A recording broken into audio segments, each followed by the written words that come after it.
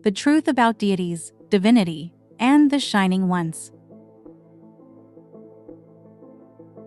Here, we have the etymology of divine, in which we can see the word deity circled and the root word of divine being to shine.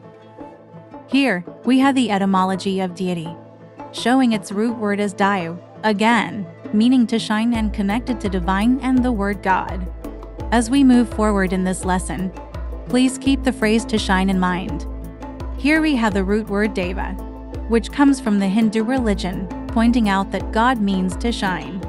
This is the male expression of the word God. But the word devi or diva, which is a word we use in the Americas, is the equivalent to deity.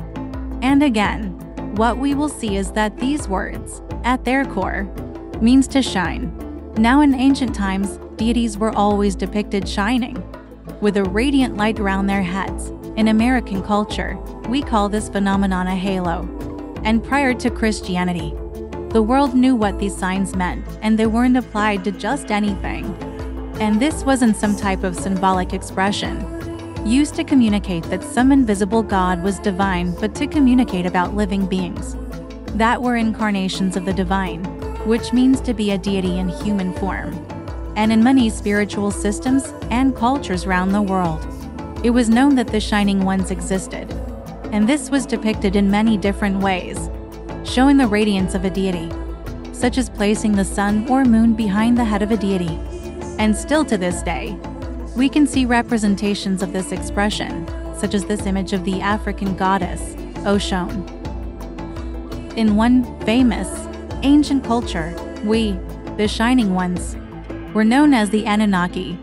And although a lot of the truth has become myth, and the myth has become fantasy, there is an underlying truth that is being told. Another name for the Shining Ones is Tuatha Dé Danann, which comes from the Irish culture and is about the same exact concept. But the problem is that modern humans have misinterpreted the shining to be beyond human experience, when it is a phenomenon that has been experienced by humans, which is why the art, words, and concepts exist. And we can see this expression of a radiant halo, symbolized in the placement of a crown. Many humans have adopted our light and made it into the symbol to depict royalty. But this doesn't mean that these humans are actually shining ones, but that they have adopted something that they currently don't understand. But the crown depicts a halo and radiance, which is connected to deities. The truth of the matter is that we, the Shining Ones, are progenitors and divine cultivators, and in some ways, the crown does symbolize this, because it's connected to divine lineages. Here, we can see this halo and a torch being carried in the depiction of the Statue of Liberty, which is the Roman goddess Libertas. And the reason that I am presenting this information is because I know myself to be a shining one, not because of feelings or thoughts, but from personal and external experiences, because my halo has been seen by others as well. But Christianity has usurped and hidden these truths.